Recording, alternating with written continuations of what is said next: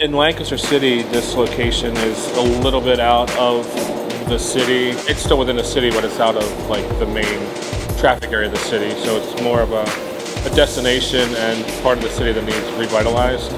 City officials were pretty happy and eager to see us come into this building and kind of revitalize this part of the city.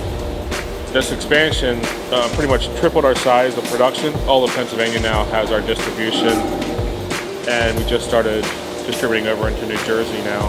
It's kind of an interactive brewery where the brewery itself is not sectioned off from the customers. You're actually almost sitting in the brew house. So when you enter into the restaurant and you sit at the bar, you're practically sitting on the brew house. I wanted that concept. We ripped out the whole second floor to just open the whole space up. They wanted to put a glass wall up to separate the brewery from the restaurant area. I had to fight them on that, and I got to keep it open. You get the smell, the sounds, the feel.